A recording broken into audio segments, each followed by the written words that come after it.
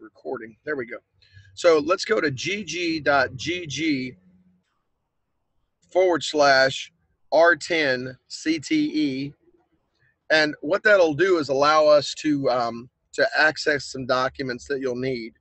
Now, you don't necessarily have to have them for today's meeting, but if you wanted to use them, it wouldn't hurt. So if we go under House Bill 5 Basics and Endorsements, and we open that tab, it's going to open up, and it's going to have a series of documents that you'll see me use today. We'll touch on the clusters document. It just is a visual representation of the 16 career clusters that we utilize. The 17-18 version of the chapters 74, 12, and 13. This is going to include the new classes that are expected to hit our Texas Administrative Code for graduation coming up like September, October. We're waiting for that to be produced by TEA. It was approved by SBOE. They might need to make some slight changes to it, given all the bills that were recently signed into law in June by the governor. So just be patient. We're still going to be going off of 74-11 through 14, but right now the only version online that's accessible is from last year, and we have not seen the updated student attendance accountability handbook either. So we're waiting to see that as well. Once again, if you're just now joining me, please, if you could, if you want, go to gg.gg/R10CTE. Once again, if you're joining me and you hear noise in the background, do not be disturbed. There's nothing wrong with your computer. I am remotely accessing the internet from a Starbucks in Central Texas because I am on the road today. So if you hear a little background noise, never fear. There's nothing wrong with your computer. We're just making things happen. So here's some documents that we're going to be going over. We'll start with 74.3 here in a minute. The CO22, please feel free to download all these, create a file. Today's presentation is available to you right here. That is the PPT for today, for today's session. If you'd like that, if you'd like to have that on your drive there, so you can open up and follow along, or you could just follow the screen, which I'm going to be sharing, because I'm going to be throwing a lot at you. Somebody recently described one of my sessions as drinking from a fire hydrant. I do apologize. I do throw a lot of information out. I apologize if it seems a little bit overwhelming. If you look at our slideshow, you'll find, let me go back over to that. I'm sure you can see that. You'll find at the very last slide is my email contact. I'm also going to share with you today Jason Cooper's email. Jason's my constituent at Region 10 for CTE. He just joined us recently from Irving ISD. He is a stellar CTE administrator. So I'll be making sure I share that email with you as well, so you have two people to reach out to. Let's go ahead and go to CO22. I want to talk about the CO22 document, and I'm going to open it actually from my file so it opens a little faster here. So we'll do the CO22. And the reason I like this document so much, if you're not familiar with it, some of you are and some of you aren't, it allows us to look at all 16 career clusters. And I'll tell you what, let's do one thing before we go there. Let's look at the 16 career clusters really quick to give you a visual representation of what I'm talking about here. So when we talk about the 16 career clusters, these are the 16 career clusters that are identified by the Texas Workforce Commission, and they are identified by the U.S. Labor Department. Now, it doesn't matter what avenue a student takes. It doesn't matter if they never take a CTE class or not. Eventually, they're going to fall into one of these 16 career pathways. So when you're preparing for a student to graduate, be it band, ROTC, or a form of CTE classes, according to the U.S. Labor Department, the Texas Workforce Commission, there are 16 possible career fields that kids can fit into, or students, I say young men and women. So just that's to give us an idea of what we're dealing with. Now, when I get into the CO22 and I start talking about different classes, every subject area has a particular section or chapter within the CO22 document. That's the PEIMS data document that gives us the service ID codes. Now, when we get into the CO22, you'll see that there are 16 chapters directly related to this page here, We have 16 chapters in chapter 130 where we find the TEKs and the information for CTE. And then there's the 17th chapter, and that 17th chapter is 127, and that's where we used to house problems and solutions, but that'll become project-based learning. And it's where we house like career prep and practicum, and it's also where we house our middle school classes for CTE. So there are actually 17 chapters in CTE, but 16 of them are directly related to specific career fields identified by the Labor Department and the Texas Workforce Commission. So let's get back out of that document. And I'm going to go into the CO22. And just to give everybody a rundown, I'll talk about PEEM service ID codes and getting the right one. And there's like, when we get into foreign language, we're going to be dealing with a cultural and linguistics topics. Let me find that class. Maybe I'll have to find it later, but what I wanted to use was an example of, we'll just start here with agriculture.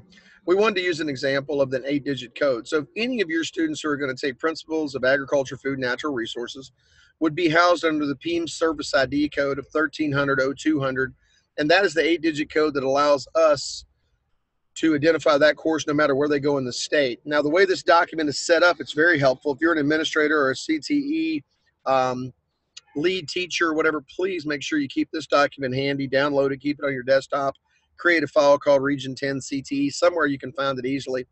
And anytime someone's talked to you about a course and they say, hey, I want to teach this production of livestock or something of that nature, even if they don't get the name right, really what you need is that number. Because when you type it in, and that's the 1300-0300, so when we type in 1300-0300, it's going to highlight that course for us. And you can do that. And if you get a kid's transcript in, a student's transcript, and you don't know what the acronym on a report card or their student academic record is, you can use that acronym and plug it in, and it'll highlight the acronym that you're using. So if you didn't know what live prod meant, and you put in live prod, it would take you to it. Now, to give you an idea of how it works, we can actually come back up and hit this. And then if we come over here and we say, oh, that's what we typed in, it automatically takes you back down to where you were at. So that's just a really good use for the CO22 to get you an idea of what classes are where and what their numbers are. There are 16 chapters, once again, as we looked at our 16 career fields. And if you notice, when you get over to the CO22, agriculture, food, natural resources is directly aligned with agriculture, food, natural resources. And this is taken from the Texas Workforce Commission, the U.S. Labor Department. So when you're using that CO22, I really highly advise or recommend that always get an 8-digit code when you're talking about the classes so you know exactly what that is. Now, the other reason I use it is when I'm looking up certifications in Chapter 231 of the Texas Administrative Code, if we wanted to see who could teach this principles of agriculture class, we would come back over. You could actually go to my page if you like, and let's go to the CTE programming main page. It should have a Chapter 231 link to it. There we go, Chapter 231. So on the very front page, the first page you come into, when you open up the gg.gg /R10CTE. And for those just joining us, let me go back over to the slide. This is the address. If you want to download any of the documents I have today or the slideshow, go to gg.gg /R10CTE. But what we'll do here is we're going to go visit Chapter 231 for a second so I can show you what happens when I look up certifications. So I get to go over here to the certification link. It takes me into Chapter 231. I like to open it from this side because it allows me to see every teaching certification out there. I'm going to come down till I start to see agriculture. Now, what you'll see is, I want you to notice when we start looking up ag certifications, there are 1, 2, 3, 4, 5, 6 possible bubbles for us to click on. But when you get to looking at how many classes exist in ag, let's look at how many pages. So out of the 243 CTE classes that are going to come out this year, a large portion comes out of ag. If you notice, we're still on ag. Even though we only have 6 areas we can choose from to look at certifications, we have 2.5 pages that result in ag classes. So when I go back over to the Chapter 231, then I just start clicking, and sometimes you get, it's a best guess. The class might fall under the first one, 231, 281. So if I wanted to teach advanced environmental technology or equine science or food processing or food technology, and I'm sure you get the drift here. These are the 3 certification areas. So if it says it in this manner, agriculture, food, natural resources, grade 6 through 12, it has to read identically to this on the transcript, on the teacher certification transcript. If it reads like this, any vocational agriculture certification, if that says vocational agriculture in any means, then that particular teacher can teach that class. Recently, I had one that was a business secretarial certification, and there was a plethora of classes that that certification could teach. Even though that's a certification from the early 90s, late 80s, that would allow someone to teach financial math. There's a plethora of things, because when you get down into the finance section, you'll see much like that ag. Let me cruise down here so I can just show you about these certifications. And to say I wanted to teach, say I wanted to teach some business classes. So BIM1, BIM2, global business. If you notice, it says any business or office. So if you had someone that had a business secretarial certification, they would legally be able to teach that class. Not to get too far out there, let's get back to where we were at. So back to that CO22. The CO22 contains all classes, to include, if we were going to talk about physical education, and let's just say we were going to talk about that credit we can give for participating in drill team. So I type in drill, and it's going to take me to the PE substitution for drill.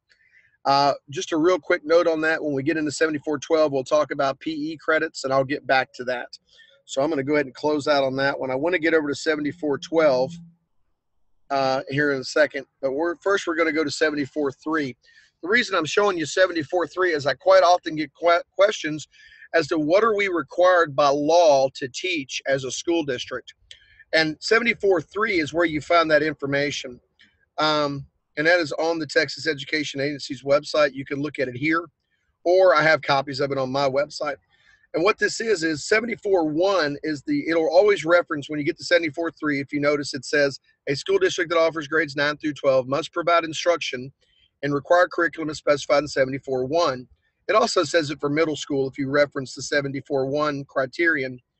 Now, when we get to 74.1, that's a holistic approach to, you're going to teach English, math, and science and social studies, and you're going to offer enrichment programs. So 74.1 is just a guidance for the fact that we are going to offer enrichment. We're going to offer the 4 core. 74.3 is when we get into specifics about what we're going to offer. So it says right here, the district must ensure that beginning students who enter the 6th grade in 2010 school year, each student completes 1 Texas Essential Knowledge and Skills-based fine arts course in grades 6, 7, or 8. So now that's a requirement. Any kid who entered 2010 or after in the 6th grade would be required to complete a fine arts credit course before completion of the 8th grade. But I'm going to focus on the 9 through 12 today. So it says a school district that offers grades 9 through 12 must provide instruction in the required curriculum as specified in 74.1 of this title. I'm going to break for a second. I see I have 18 participants. If you just joined me and you're hearing background noise, there's nothing wrong with your computer. I am at a Starbucks in Central Texas, and I'm doing this remote. So let me know if it works out or if it just bugs you. I apologize if the background noise gets to you, but we're going to keep moving forward. The district must ensure that sufficient time is provided for teachers to teach and for students to learn the subjects in the required curriculum. What that means is that you probably ought to have the classes aligned directly with the amount of credit. Usually if it's a half a credit class, the state of Texas holds that it takes 1 semester to teach. If it is a 1 credit class, the state of Texas, TEA, and the people who write the TEKS are holding that class needs 45 to 89 minutes in a single class period. So if you run a 50-minute bell schedule, that's fine. If you're on block and you're blocking in 90-minute periods, 5 times over 2 weeks, 2 on 1 week and 3 on the next, you're going to be fine as well. But that's what that means, is just give them time to learn the curriculum and give the teachers time to teach it. And it's a recommendation. So if you wanted to teach a half a credit for the whole year and draw CTE funding all year, you could do such. If you wanted to teach, say, welding 2 or welding 1 for 2 credits in just first period and 50 minutes, you could do that and draw a single period of CTE funding. You wouldn't qualify for 2 credits of CTE funding, or 2 hours, you qualify for 1 hour of CT funding. The state of Texas does not tie seat time to credit. And I know that's a statement that catches people off guard. It's been repeated by both Diane Salazar and Ron Woodson out of CTE. I've heard it from Kelsey Kling for TEA. All three of those personnel are from TEA, and they'll agree with that statement. So credit isn't tied to seat time. If you have any specific questions about that, please do not hesitate to email me. My email address will be shown at the end of our conference here. Now, as we move forward, we notice that we have to offer English language arts. So if you're currently teaching, offering 9th through 12th grade classes, you have to offer English 1, English 2, English 3, English 4, and at least one additional advanced English course. Now, if you're a new school, like I have some charters that are just in the 9th and 10th grade, then you must offer 9th and 10th grade. You're not going to necessarily need to offer senior classes because you don't necessarily have seniors yet. So if you're a charter school or a 9th grade center, then you need to offer what is 9th grade curriculum. It's 9 through 12 when you start going into 3 and 4 for English or Algebra 2 and things of that nature. So what you can't get away from offering is English 1, 2, 3, and 4 and an additional English course, an advanced English course. And you can't get away from offering credit in Algebra 1, Algebra 2, Geometry, Pre-Cal, and Math models. Now, I got a lot of schools that like to replace math models with Ag Math and natural resources. That's really cool. It's a good thing to do. If you go over and you look, let's go back over. I'm going to jump out of my comfort zone here for a minute, and yours too. We're going to go back over to my Google page. So let me get back over to the Google page. And what I want to show you is if we go up to the House Bill 5 section, and this is at gg.gg R10 or /R10 CTE. If you're just joining me, that's the address. If you want to find these documents, gg.gg /R10 CTE. Now, let me get back over that way. Sorry, I'm hitting buttons here I don't need to hit. When we get back over here to our Region 10 planning, here we go. There we are. I go into the House Bill 5 basics and endorsements. It's going to have today's slideshow once again and other information. So if you want to download today's PPT, that's right there and all the information I've been talking about. Now, one of the things I want to show you is the core academic document. So if you want to download this CTE core academic document, it is currently a draft. It does not supplant Chapter 231, but it does include links to Chapter 231. So what I'm going to do here is I'm going to go over to, let me find that. There we go. I'm going to open that document, and it's titled Core Academic CTE. Let me make that a little bigger for you. So if y'all can see that, there we go. Let me get that percentage up a little bit there. Boom, there we are. So these are the classes currently coming into the 2017-18 school year. There are 24 core / CTE classes that are a total of 26 PEAM service ID codes. As you notice, scientific research and design 1, 2, and 3 has a different PEAMS code for each section. One of the things I like to do, a quick note on this one, if you have dual credit science classes at a college and you go look at the TEKS, these are very generic scientific research and design TEKS. Any college class could qualify as scientific research and design and meet the TEKS if you meet with the college, adjust your MOU, which is your memorandum of understanding, your agreement you have with the college to award both dual credit and high school credit for a particular class taught by College Board standards. And yes, you can draw full-time CT funding if you're meeting the 45-minute requirement per class period, because a college professor housed under the Southern College Board is allowed under Chapter 5 of the Student Attendance Accountability Handbook, Section 5.2, to accrue CTE funding. So what I was wanting to talk about, and I know I went around the world there on you, is the certification for math applications, agriculture, food, natural resources. This class is essentially 85% algebra and 15% geometry. Most of us use math models to help a kid that's struggling with TSI or EOCs. And then on the back side of that, I've seen schools use it just to put a senior in math so they have something to put them in. Well, I'm going to recommend 2 courses.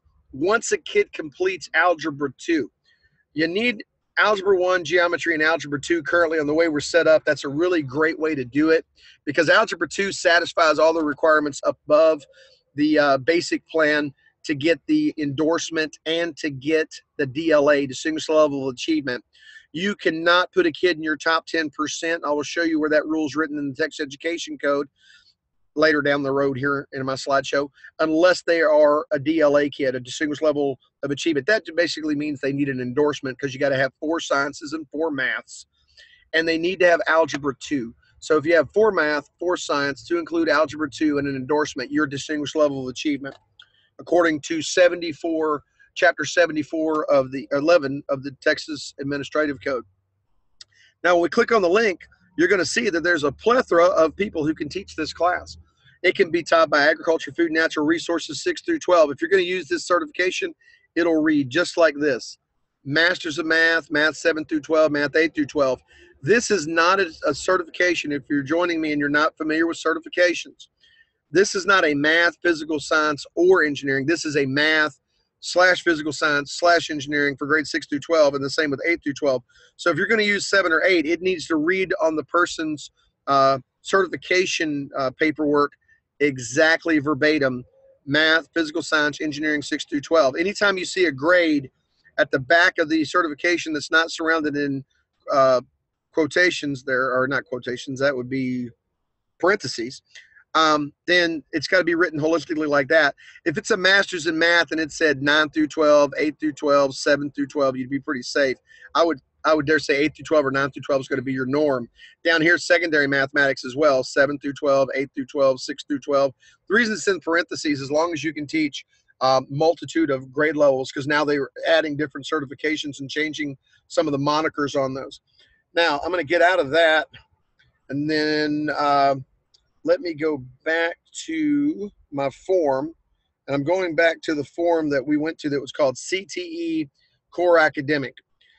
I want to talk about financial math for a minute. If you have seniors who have already completed Algebra 1, Geometry, and Algebra 2, and you're looking for a meaningful math and they don't want to go into pre-cal or calculus or trig or any of that thing, you know, some students act like they're allergic to math with letters. You can have them, you can teach financial math. If you look at the TEKS, it'll blow your socks off. The TEKS include interest rates. It includes managing your checking account, having to break down what a checking account looks like, credit cards, buying a car, self-employment taxes, filing a 1099, filing a W-2, or reading a W-2, filing the any of the tax forms. It goes through that. It's almost like they created an entire class for a kid 18 to 27 years old that needs to know everything to be successful financially going forward. And seeing that we're currently $1.26+ trillion in student loan debt and about $750 billion plus in credit card debt as a nation, college is a really expensive place for kids to go figure out what they want to do. So please, by all means, get them into classes that help manage their money, and get them onto endorsements that help them understand if they like or don't like a particular career field. Because it's just as important to know what you don't like moving forward into careers as much as it is to know what you do like. All right, so back to the slideshow. And I'm going to touch one more time on 74.3. I apologize if I'm bouncing on you. It's just kind of how I like to do things, so I can touch on a lot of items.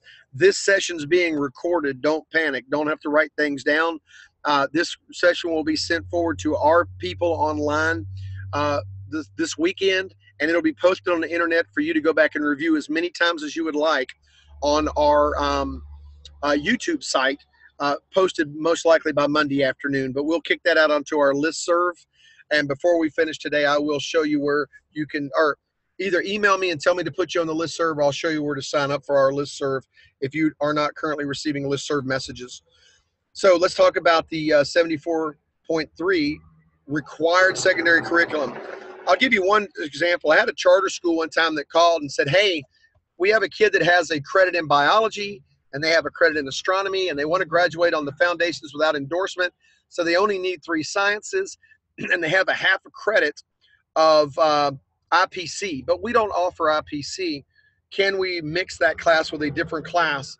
And I had to inform them that unfortunately no. And I'll show you in the rule under 74.12 where you're not allowed to mix the sciences you can mix the sciences for that at 4th level or at 3rd and 4th level science, but there's 2 sciences that can't be mixed. One is biology and the other one is a second lab-based science. You have to have 1 credit in. They didn't physically offer a teacher with a classroom for IPC, but it did not absolve them or excuse them from offering IPC. So we ended up putting the kid in an online class, which is totally allowable and meets the requirement to design permanent flexible learning arrangements for developmentally appropriate instruction for supportive populations and supportive attainment and grade level standards. Also, look at this, including mixed age programs. So if you have somebody that you wanted to teach BIM1 and BIM2 and you're going to teach 9th and 10th graders, that's totally acceptable, and that meets the law, and the rule is allowed for that in 74.3 of the Texas Administrative Code. And I'm not going to go into detail on a lot of this. I'll just let you know, the social studies is pretty simple. You got to have these. And then let's focus on CTE. You have to offer at least 3 of the following 16 career clusters. If you need help establishing 3 of your career clusters, please let me know, and I will definitely help you out with that. Like I said, I'll be supplying you with my email and telephone number at the end of the session. Some of you do have my cell phone number, by the way. But let's get back over to the slideshow. I hope you're comfortable with 74.3. That's where we talk about required curriculum. Offering it and having it on your campus are 2 different options, or 2 different conversations. Yes, you have to offer this curriculum. No, you don't have to have a teacher in a classroom to do it. You can offer it in a multitude of ways. Online instruction is one of them. Test for credit is another. And I have information on test for credit if you want to learn what that's about. Now, let's talk about TAC 7411. TAC 7411, and that links directly to the TEA website, is the very first chapter of the House Bill 5 Foundations graduation. So when I open that up and I'm looking at it, there we go, and it should come up for you. 7411, it talks about to receive a high school diploma. Remember, this hasn't been updated, so this still looks the same as last year, and it's going to. And it just talks about how a student earns a high school diploma, and it shows that a school district shall clearly indicate distinguished level of achievement under Foundation's high school program and endorsement and performance acknowledgments on the transcript or academic record. You do not have to put anything on the diploma. It needs to go on the academic transcript that the principal signs. So don't worry about putting it on the diploma. Only worry about including it in the transcript. I've been asked, do we have to list all the performance acknowledgments? Technically, you should. So if you've got a student who's knocking out a bunch of AP exams, you might end up having to go in and manually put in those performance acknowledgments. You can reach out to me if you need help on that or any information regarding the requirements for performance acknowledgments and endorsements. You only have to list an endorsement, and it says a performance acknowledgement on the transcript. Well, if the kid's taking a bunch of performance acknowledgement type completing those requirements, I would dare say the parent's going to want to see them on the transcript. So make sure that your local policies address that performance acknowledgement. Now, a student entering the 9th grade in 2014 or thereafter shall enroll in courses necessary to complete requirement curriculums for Foundation High School Program 74 and the curriculum for at least 1 endorsement. They do not have the right to come out from under the endorsement program until the completion of the sophomore school year. So if a student comes up or a parent goes, well, why does my kid have to be on an endorsement? And they are an academic sophomore or an academic freshman, the rule is housed in 7411D and also C as well. And it says a student may graduate under the Foundations program without earning an endorsement after their sophomore year. In the state of Texas, under UIL rules, 5 credits helps you become an academic sophomore. 10 credits completed helps you become an academic junior. Some districts elect to do 6 and 12.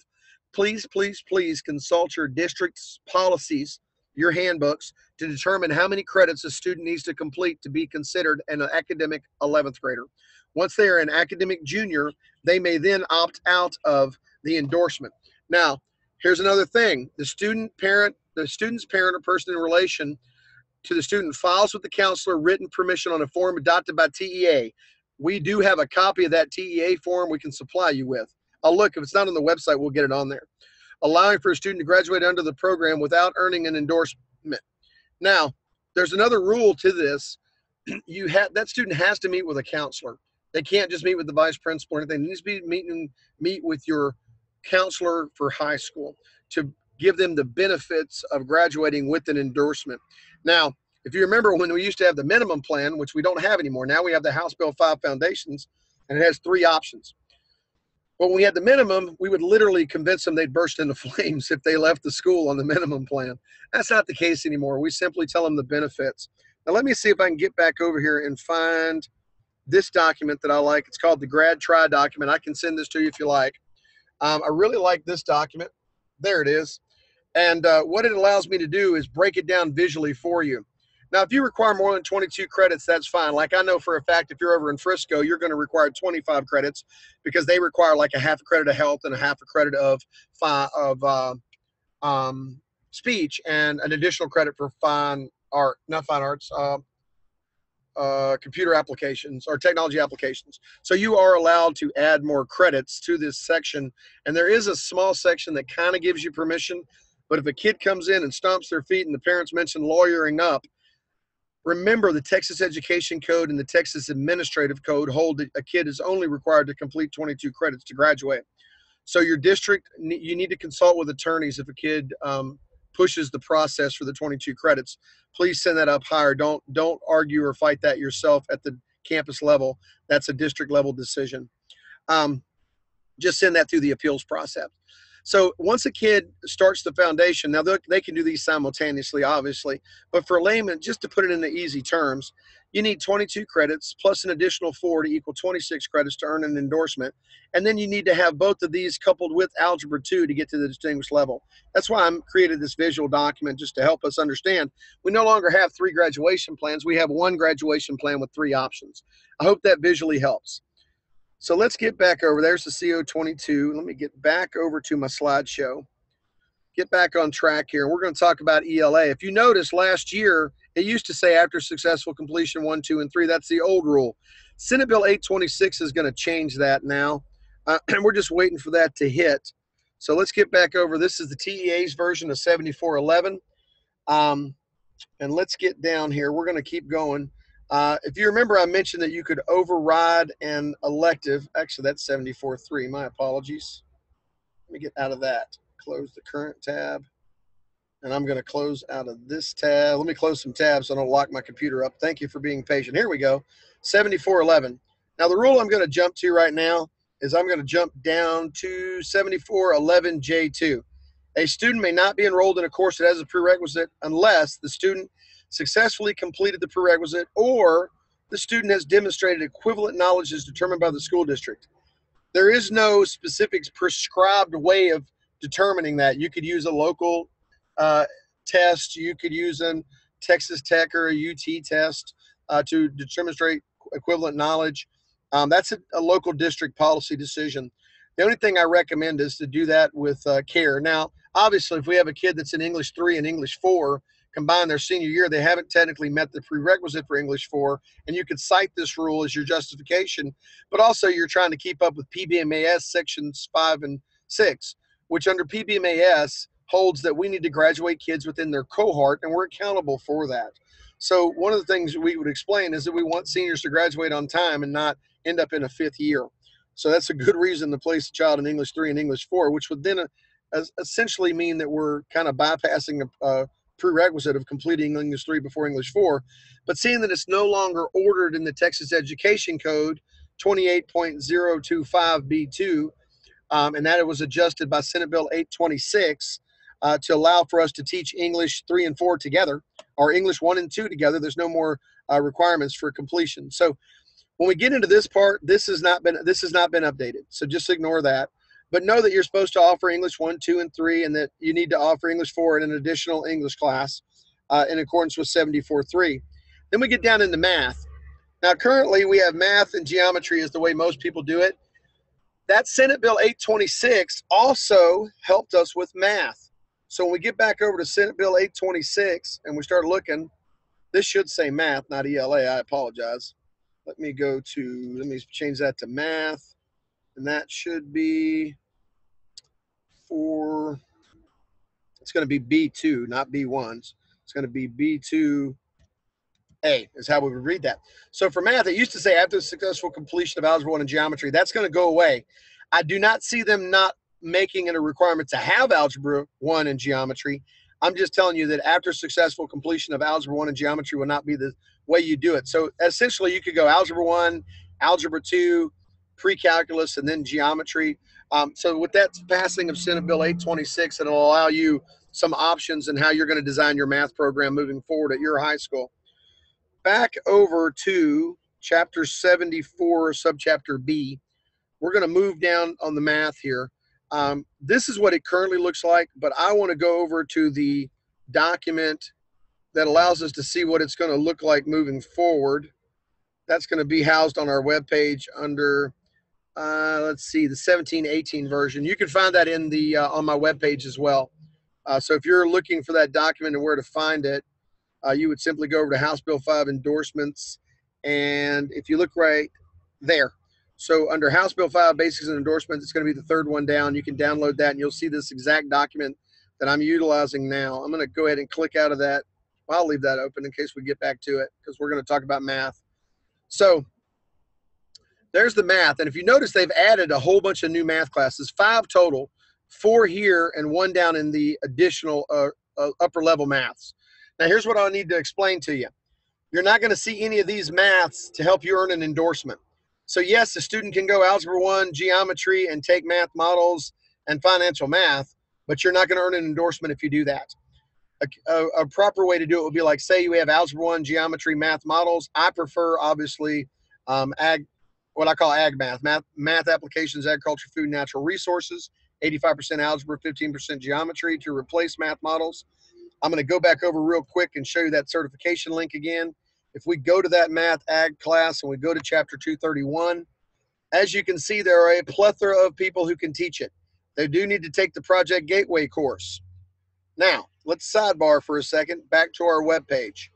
When you see this B right here, when you're going to teach a CTE for core credit class, and it says all teachers assigned to this course shall participate in a Texas Education Agency approved training, then that's going to point you back to the Project Gateway. It used to be Project Share, and now it's Gateway.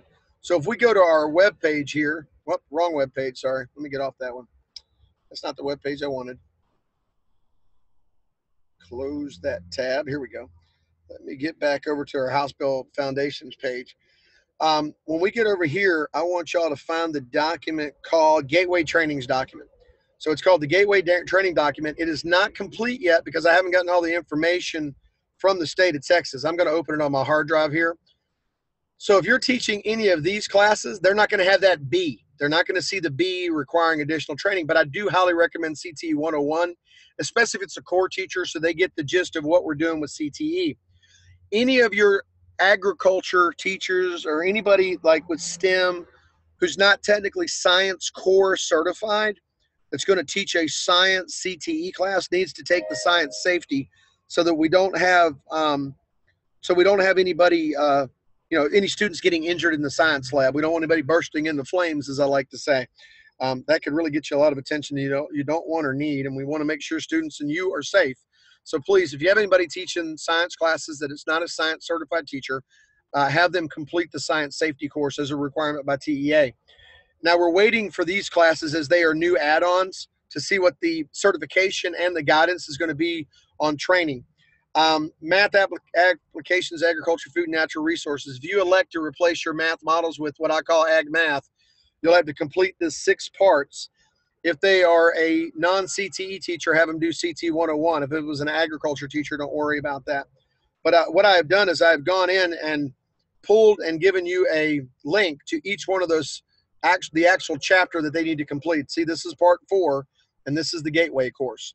So it just makes it easier for you. So if you're going to be trying to figure out what classes you can do that are both core and CTE, grab that handy Gateway document to help guide you along, because we're going from 18 to 24 core for CTE credits classes. They're listed on this list right here called my core academic. You have 1 English, you have 10 math classes, and you have a total of 12 sciences with 14 additional PEAM service ID codes. If you wanted to replace if you have regular speech and you want to earn a CTE credit, you can replace it with professional communications. As of this year, it is only good for half a credit. There's the certification link. Floral design can be used as the fine arts credit in graduation. Let me specify that. Let me go find my grad try document so I can show you what I'm talking about there. when I say for graduation credit, you cannot use that floral design to earn a Arts and Humanities. You're not going to find anything from Chapter 130 in the ways you earn Arts and Humanities endorsement. But you can use floral design for this fine arts credit right here. And then you could also use it if you were earning a STEM endorsement as one of your credits in STEM, or excuse me, not just STEM, but any of the endorsements that require CTE as an additional CTE course to help a student earn an endorsement. We'll be doing the endorsement series later. I already have a webinar that's recorded. If you wanted to see our webinar on the endorsements, let me know. We can get you that link. We sent out on a listserv a couple weeks ago. So back to it here. Let's get back to chapter 74. Okay, so when we get back over here, we're looking at the math classes. Remember, these are what I consider lower tier maths. In order to earn an endorsement, you have to have an Algebra 2 or higher. Now, these two courses here, take a note on this, algebraic reasoning and statistics. Students can take those without taking Algebra 2.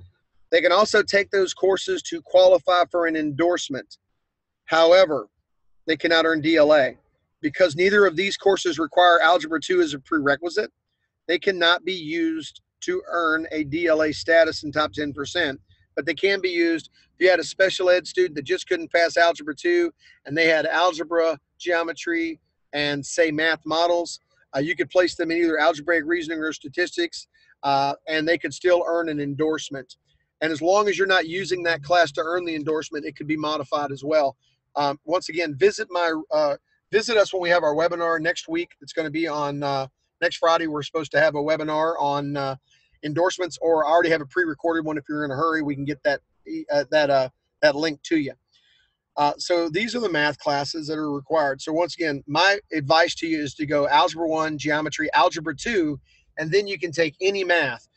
We're no longer bound with math models. It used to be in order to take math models under the old chapter of graduation, you had to complete math models before Algebra 2. And if you were going to take that Ag Math class, you had to successfully complete Algebra 2 or be concurrently enrolled in Algebra 2 while you were taking the Ag Math. We no longer have anything like that.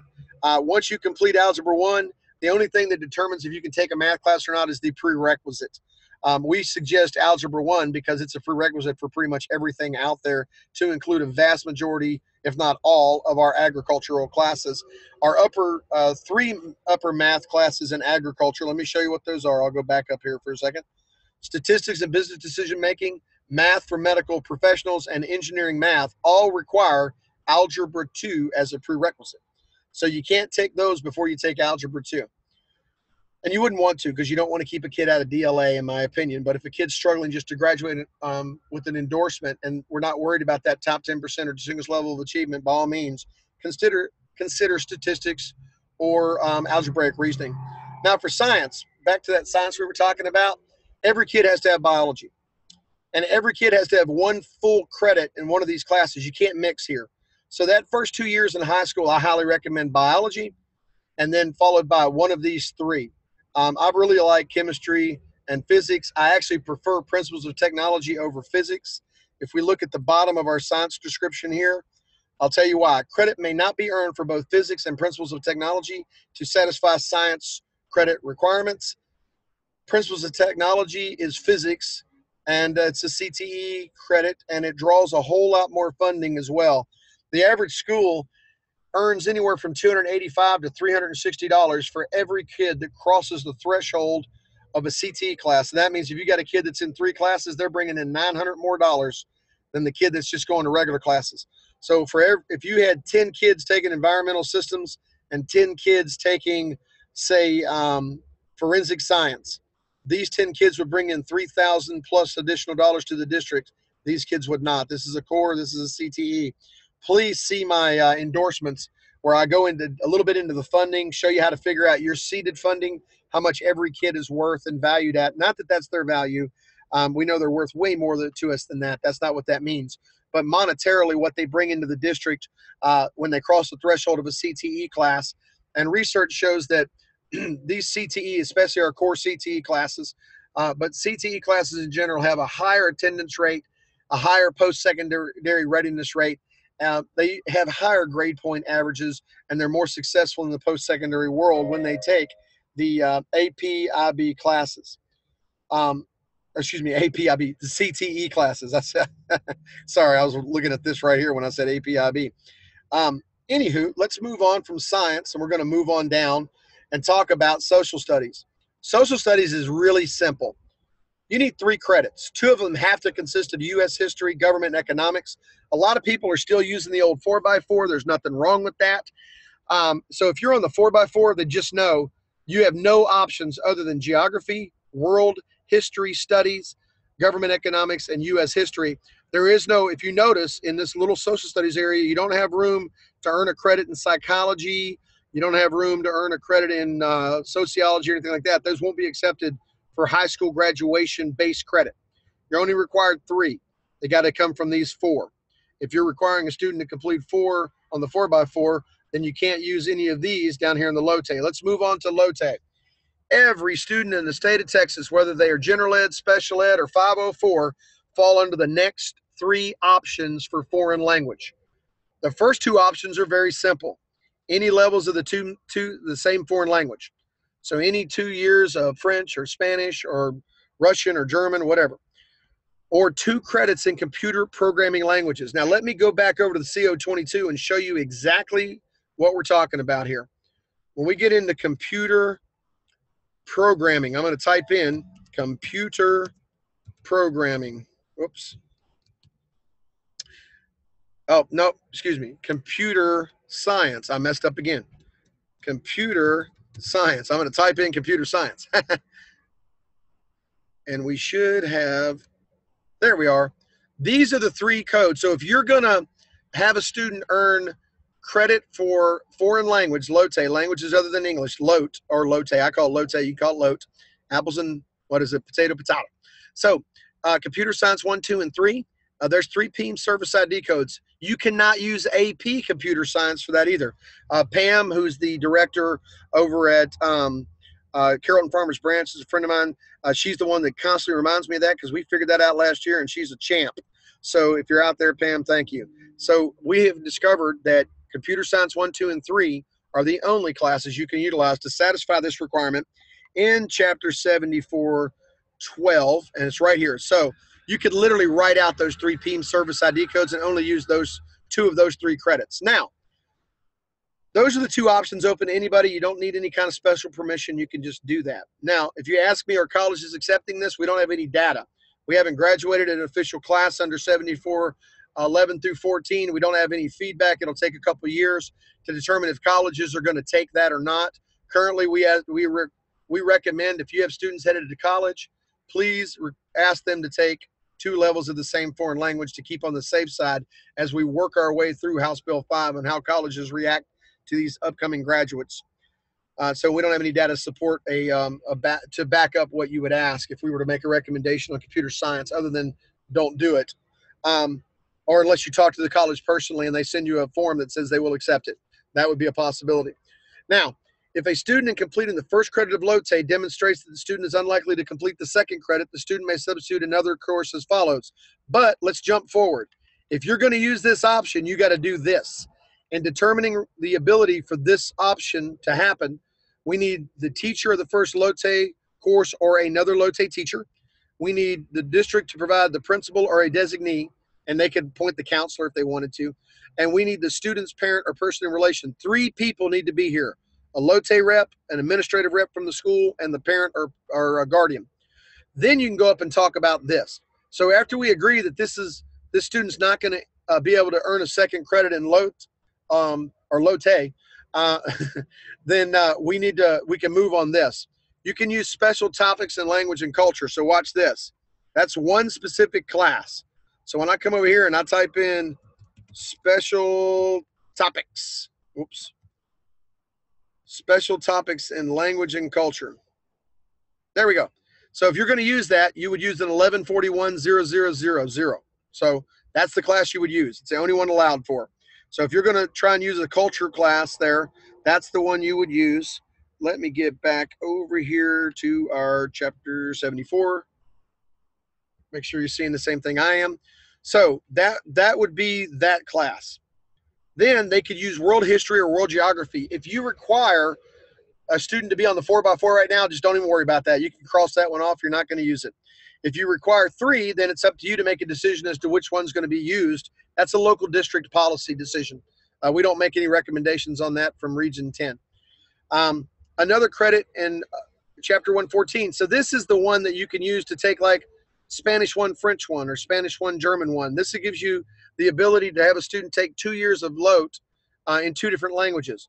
Or back to the programming languages. I would say to stay safe, go with computer science 1, 2, or 3. We're going to get guidance from Kelsey Kling on that from TEA, and we'll get back to you. But for right now, if you're doing computer programming language, this is one of your options. Please go with computer science 1, 2, or 3 and those PEAM service ID codes I pointed out earlier in this session. Now, that's for any kid. Now, remember this. Let me go back. Determining completing the second credit of LOTE doesn't have to mean failure of grade. They have to have the credit completed before they can exercise this option. So if you have a kid that has half a credit in LOTE, they've got to complete that second credit of LOTE before you can use this option to meet with the parent and the principal. So yes, you have to have the first credit completed.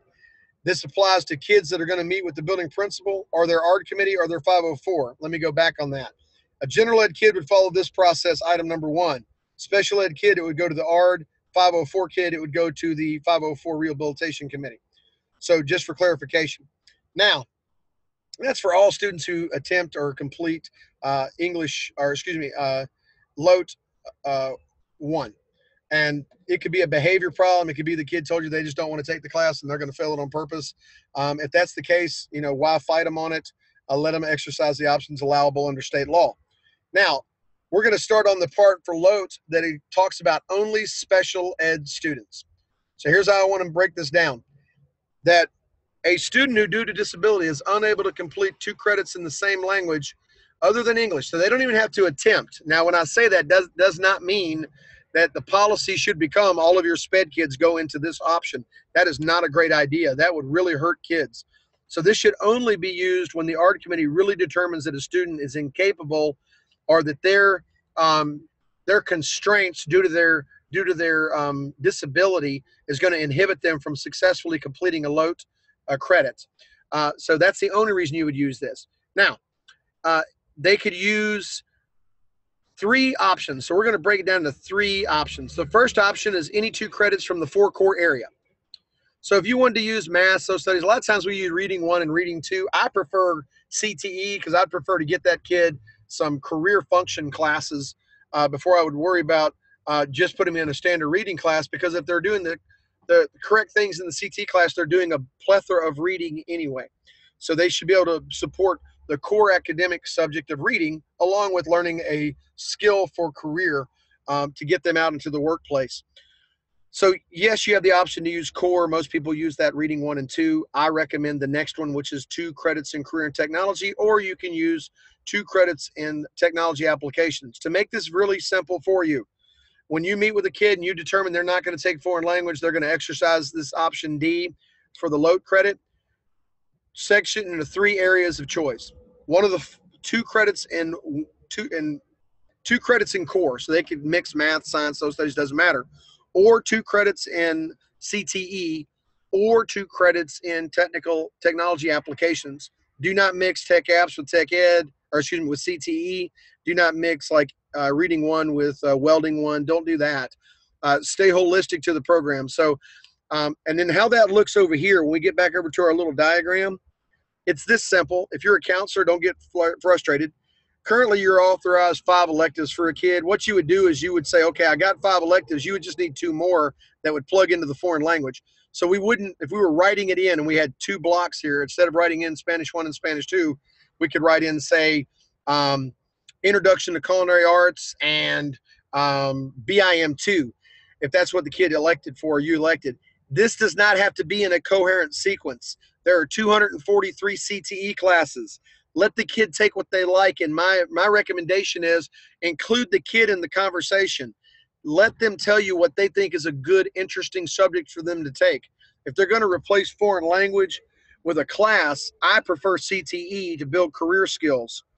Get them in a class they want to be in. It's easier for everybody, and it's better for the kid. For putting kids first, we're not worried about a coherent sequence. We simply need to have 2 CTE or 2 core or 2 tech apps. Once again, I recommend CTE. Back over here to our, there we go. Nope, wrong one. There we go. So that goes to the art committee or that goes to the 504. Yes, it is authorized for 504 kids as well. They do not have to attempt to take a CTE course, or excuse me, a LOTE course, if in fact their disability is a constraint that they can't get past that's going to inhibit them from learning a foreign language. But like I said, don't make this the norm. This should be specialized per student. Physical education. These are the options for physical education. The one I want to talk about, though, is the drill team, the cheerleading. Let's go look at that real quick over here on the CO22 document. So when I type in, I keep in krill, I need to type in drill. Okay, drill, there we go. So when we get over here to the drill, we're looking at drill team substitution, cheerleading substitution, and marching band. The way a lot of schools do this is they use the fall. So the kid has to be enrolled in the band or in the cheerleading for 2 years in a row. And they use the fall season of football because of all the halftime shows and all the activity. And that guarantees that kid's active. And they issue a half a credit per school year for a full credit after 2 school years in physical education. You can host that as a 0 period. If it's your cheerleading or band or drill instructor, you would put them as a teacher of record. Attendance becomes very important for that, obviously. And that would be housed as a 0 period under this PEAM service ID code. So essentially a student would be taking 7 or 8 classes depending on your schedule and earning either 8 or 9 credits, or like 7.5 or 8.5 for each year of the first 2 years in high school.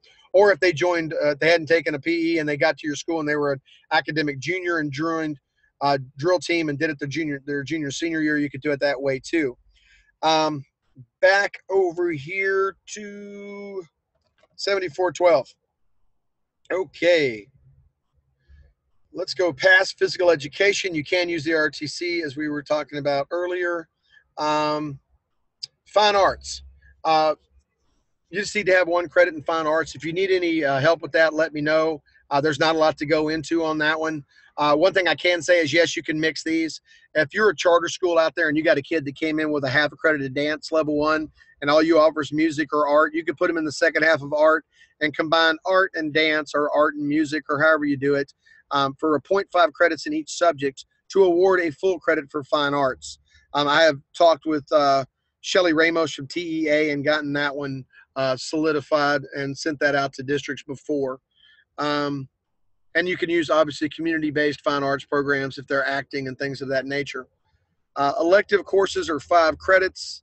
And then then there's the endorsements. Now, as far as today's session went, we were going to discuss Chapter 7411, 7412, and then the core academic and gateway training. So that wraps up our session today. I hope you enjoyed it. Like I said, this is recorded. We will be sending this session out on the listserv. Let me get you back over to my email address. My email address is right here. And then I'm going to add, let me add one more little deal here. I'm going to add Jason Cooper. So it's jason.cooper@region10.org. You can reach out to either one of us for support for CTE. This is my phone number. I apologize, I don't have Jason's right off the top of my head for you. Also, Sandy Benavides, she's on our counseling department. I don't want to put her email in here because I'm not exactly positive what it is verbatim right this minute, but she's part of our counseling department. She is new to Region 10, is awesome, coming out of Irving ISD. So we have some really great people that have joined us here at Region 10 that you can reach out to for assistance. Once again, please email me with any questions or concerns. I am not at my phone number today. I do apologize. I am on the road. I am currently sitting in Belton, Texas at Starbucks. So if you drive by, honk and wave. I'm going to be here for a few more minutes. I hope today's session was educational. And then have a great day. Have a great weekend. And thank you so much for joining us. I'm going to go ahead and end today's session.